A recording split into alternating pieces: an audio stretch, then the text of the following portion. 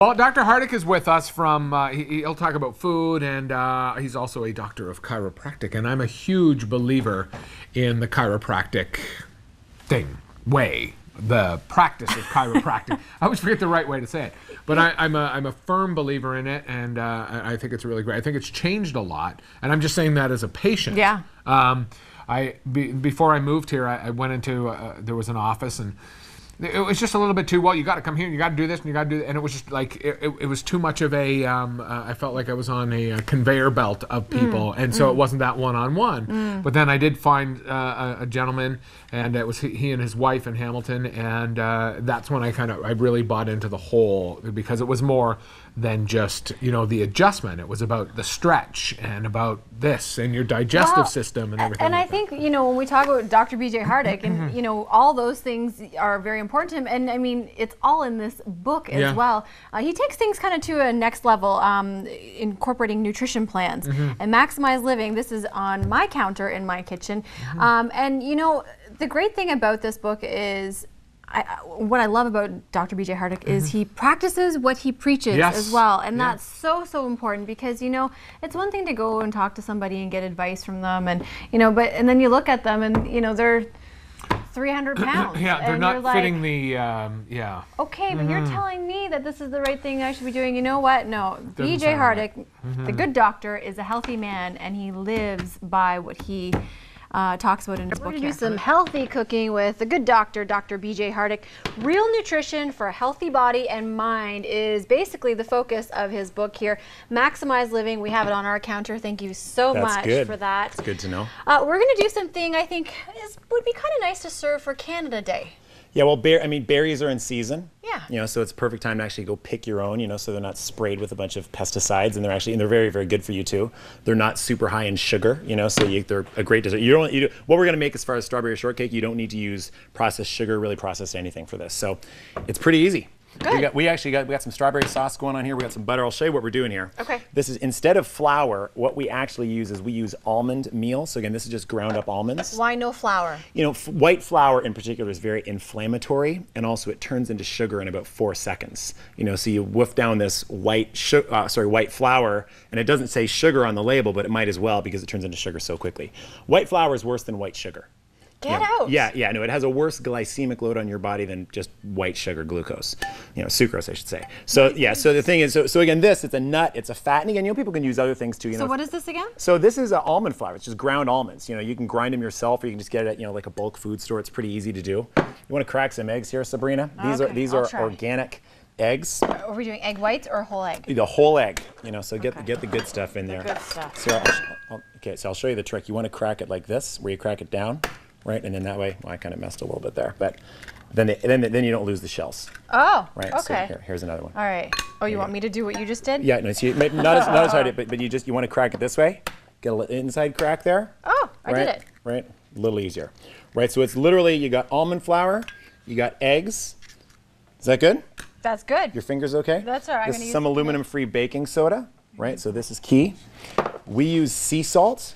Right, so literally that's like a 1/4 teaspoon of sea salt, not much at all. Back up there to the aluminum free. Yeah. Why? Well, most of these things, they have these horrible additives. So you got to look. It's almost got to say aluminum free, otherwise you can assume that it's processed with aluminum. Really? Yeah. No. So just a lot of these things. The more and more you look at foods, you realize that the processing behind these things is really, really scary. The plants. I mean, look, we find out that there's lead in lipstick. Well, it never said that there was lead on the lipstick bottle, but now you just know to watch out for the ones that say they're lead free. Same thing with something like baking soda. Unbelievable. Makes sense. Okay. For the sugar, or the sweet part, we use stevia, right, which is a sweet herb. So we're going to probably put in about 1/3 or 1/2 cup here. Okay, this is all through the website, and this is it. This is going to make our muffin mix here. So I just want to go back to stevia here. Yeah. Tell me about stevia. This is a natural. This is all. Yeah. So stevia really comes from South and Central America. Okay. It's a sweet herb.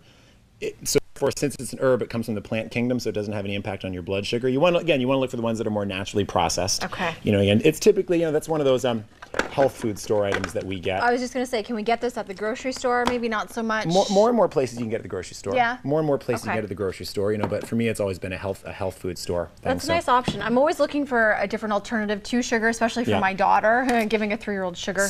Stevia is great, and again, even some of the higher sugar fruits like dates, some people use honey, those types of things, but you know, again, just remember, the worst carb you can ever eat is the one you'll never use. You know, so having even those higher sugar fruits at night, not a good thing, because you're not going to use it, you know, until the next morning, until the next day. So that's how it builds up fat in your body. Okay. You know, so obviously if a kid's real active, throwing in dates, honey, something like that, even this more of a natural sugar, middle of the day, no problem. Okay. Does that make sense? Makes So sense.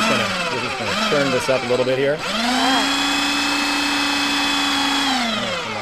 add a little bit of water to this. Very good. Yeah, so not too much water here. But this is basically gonna make our muffin, oh, that didn't go in, Sabrina. This is gonna make our muffin batter here. And I'll show you how we do this because it's real easy. So, I mean, this took no time at all, right? No. Very few ingredients, right? There's nothing bad in here, nothing inflammatory. And again, they're still gonna basically make muffins, right? So let's start whipping up some of this whipped cream over here, right? Sounds good. The key with whipped cream, right? I mean, literally, we get just, you know, with dairy products or animal products, that's when you want to go organic, right? So we try with fruits and nuts and all these things, but really, especially with animal products, you want to, because animals eat plants, right, which are toxic to begin with, and they eat a lot of these plants and they eat a lot of the grains. You know, so anything, you know, the higher up the food chain you go, the more organic you want to go. Does that make sense? Yeah. Because there's this toxic bioaccumulation. Okay. So if you're at the grocery store and you have the choice between organic meat versus organic celery, invest your money in the organic meat. Does that make sense? That does make total sense. You know, sense. so this is cream. And again, a lot of people think that, you know, animal products are unhealthy. Not necessarily, but you have to go from the most natural sources. Okay. You know, so literally to make this, we're just going to have a little bit of a cream there, right? A little bit of natural vanilla. And a little bit of stevia will sweeten this up too, but we don't need much, maybe just a little, just a hair there. So grab that beater. Grab that beater there. Let me give it a go here. Yeah. So I I would start on low, just to be safe. Just to be safe. So you don't end up wearing it. Yeah. So when you beat this stuff, it doesn't take long. And you know what I forgot to put in here? Forgot to put it in the butter, right? This kind of just gels it up real nice. Hey, there we go. So we actually melted, really not much, maybe just half a stick of butter, right? Okie dokie. So people ask how we always stay in such good shape, and I always say it's because we eat butter and cream all day. But you know, again, just remember, as opposed to the phony vegetable oils and the margarines and all those things, these are just a lot closer to the source. We're making some healthy almond flour muffins, basically. Strawberry shortcake. Well, just call it strawberry shortcake for the kids. Strawberry shortcake. So as a rule, when you're trying to feed people healthy, don't tell them what's in it until they're done. Because people will back off from almond flour and stevia and that type of thing. Just say strawberry shortcake, and then when they're done, explain there was no sugar in it, no flour, and people will be amazed. I learned that trick from you, my friend. I made my daughter smoothies, and I snuck some spinach in there, and she had no clue. Yeah, and I got that from you. Well, yeah, so after the fact, it's good. And you get the occasional person who really, really wants to know what's in it before they eat it, and that's fine. What we're doing here is we're just taking this batter, and we're putting these in our classic muffin tin the same way we would any other. I don't know if we're getting this on the camera or not, but again, it's pretty much the same. And they'll rise just the same, right? Yep, we added the baking soda, so again, real easy. And when they come out, they literally look like something like this, So nice. So again, we're talking, these are in the oven for like at 350 for, however long, 10, 15 minutes. Not long. I mean, sometimes you have to watch it. Right. But again, they're nice and fluffy. Do the toothpick test, right? Yeah, so watch this. So let's take some of this. We took the actual real whipped cream, right? Organic. Yes. Whipped So cream. we're going to make one for you and one for me. Okay. Okie dokie? Oh, yeah. So we got the actual whipped cream. And again, this takes longer, right? And if you keep going, it turns into butter, right? So don't go too long when you're making the whipped cream. I've made that mistake. So we're just going to get a little bit of this whipped cream in here. One trick is you can kind of keep it in the fridge just so it doesn't get too runny. Yeah. Obviously, the more natural things, they do get runny, because they don't have preservatives in them. And what we've been doing over here, we started the show out with some, I'd love to say I went out and picked these strawberries, but I picked them at the grocery store. But again, they're still local, great time of the year to get them. And we just put them in the pot here with a little bit of water, and we've made this awesome strawberry sauce. No sugar, no nothing in there. No, I mean, there's the fruit sugar. Right. But again, this is it. So we're literally just going to get some of this. It smells good, and that's on it. top. It's Oh, it just the smells berries. amazing. Yours is going to be better than mine. right? Because you got Somebody the else's first is round always of the better. thick, so Oh, this is look good. at that. So this is pretty much your strawberry shortcake here, and I want you to taste it because people are typically amazed.